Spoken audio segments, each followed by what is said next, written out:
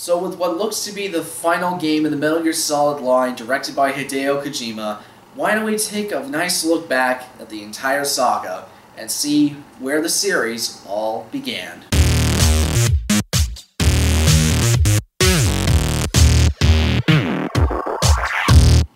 Metal Gear.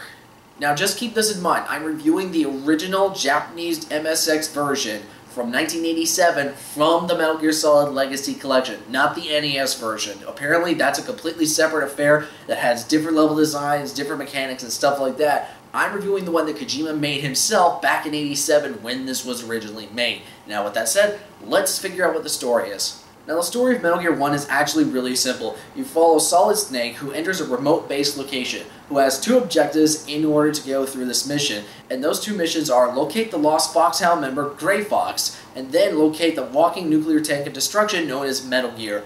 Now this may come as a shock to some people, but I've actually never played the entire Metal Gear Solid series all the way through. I've only played 4 completely all the way through. I have played Revengeance, but just speaking in terms of Metal Gear Solid games, I've only played the 4th one. So with that in mind, I was actually able to follow 4's storyline pretty well. I didn't feel confused, I didn't feel lost or anything like that. I was able to keep up with it for pretty much the whole affair, and I loved it. I thought it was amazing. Despite the fact that this game is from 1987, it's actually not that bad. It actually holds up relatively well for the most part, despite a couple of just potential issues, but we'll get to that later. Let's start with the positives for this thing. One thing, the level design. The level design of this game is really, really well done. The best thing I could probably describe it as is it reminded me of a sensation of Bloodborne. Whenever I played through Bloodborne, I found out it was really cool when I found a new passageway and I found a new way to get around the environment, but it interconnected with something that I had previously been to, so that way it made it easier to go back and forward from my destinations to another place I needed to go. Metal Gear had a similar feeling to where I was like, okay, I'm in this one particular room, but I need to know exactly how to get there, and I never at one point felt completely lost, saying like, I have no idea where to go. Every environment and every room I was in and trying to sneak around was different enough to where I could remember it and figure out every location I needed to go and say, I need to go this door, I need to go to this location, I need to go find this person,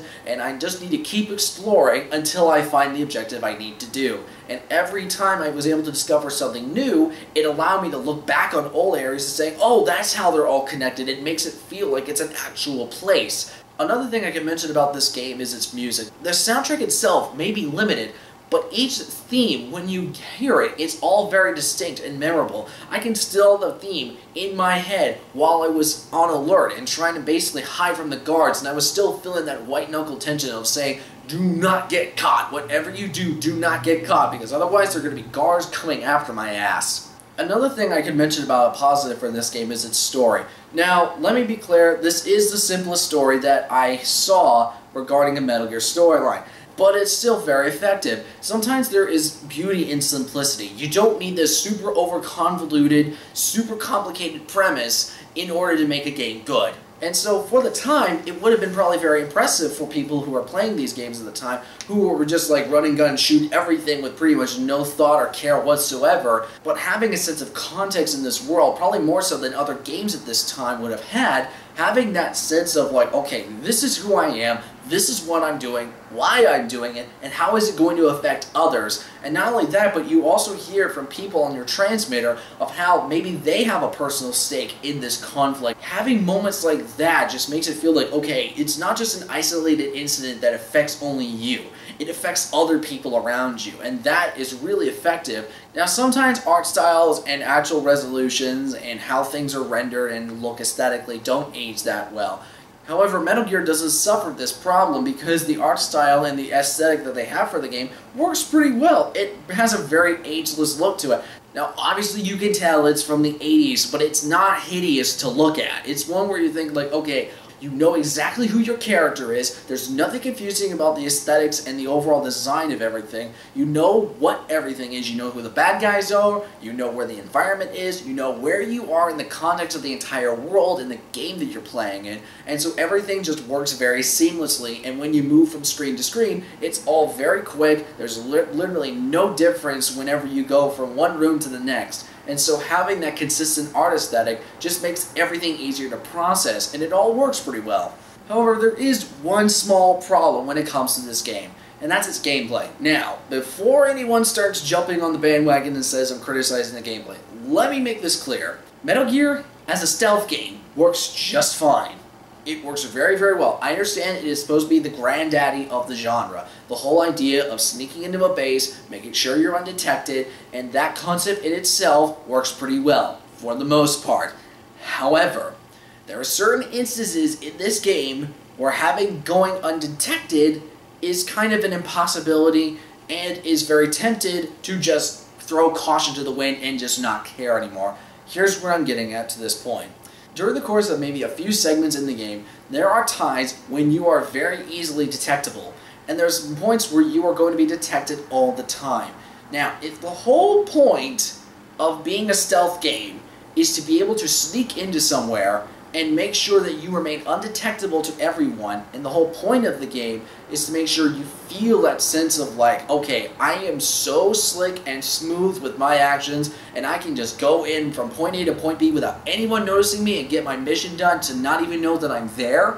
That's the point of a stealth game, and what Metal Gear was supposed to be founding back when it was originally released. However, there are certain points, like I mentioned before, where you become very clearly visible and detectable throughout the entire time. So, this goes from a stealth game to another action game. Now, I understand that, like it says on the box of Metal Gear Legacy Collection, it's tactical, espionage, action. I understand that. So the point of Metal Gear, and I assume that a lot of people would agree with me on this one, is that it's stealth first, action later. So with that in mind, there's another mechanic that pops up, and it just becomes potentially easily to abuse. Here's what I'm getting at. In the course of the game, you come across several weapons, such as a pistol, a grenade launcher, machine gun, submachine gun, and a rocket launcher, which, by the way, the rocket launcher is awesome. And so, having those weapons there, having this humongous arsenal at your disposal to switch out at any time, not to mention having stockpiles of ammunition that you could just respawn over and over and over again, and just exit a room, go back in, boom, ammo's right there, or rations or something like that. Having those mechanics in the game, yes, makes it easier, but it also becomes more easy to abuse. The best way I can kind of describe it is, for those who complain about the modern Resident Evil games, one of the common complaints I've heard is that it does not feel like a survival horror title, it feels more like an action title. Which, to the credit, it sounds very valid, because of the fact that it relies more on action sequences, you have more ammo given to you, and it defeats the purpose of survival horror, which is to scare you. This is having a similar effect back here. Whereas Metal Gear, it still works fine as an overall stealth game, except these little bits and mechanics that add a little bit of convenience to the player hinder the stealth mechanic at a cost of making it more convenient. Because by the time I was done, I had like 300 bullets in my gun. I understand this may sound a little bit confusing, but basically it boils down to this. Having more convenient assets for the player does not necessarily mean a more polished game. Sometimes you have to inconvenience the player just so that way you've perfectly polished your concept to perfection. So with all that in mind, I'm going to have to say that Metal Gear 1 is absolutely worth playing, but not perfect. So there you go, folks. That is my review of Metal Gear. I hope you enjoyed this. Now tell me, what is your personal favorite Metal Gear game? Or if you want to actually talk about Metal Gear characters, who's your favorite Metal Gear character? But please do not explain why if there are spoilers involved. Please, for anyone else who's not played this, because I want them to have a similar experience that I did going through this thing spoiler-free and just playing it for the first time with blind eyes. So there you go, folks. Hope you enjoyed it, and until next time, I'm Perry the One-Armed Legend, and I will see you later.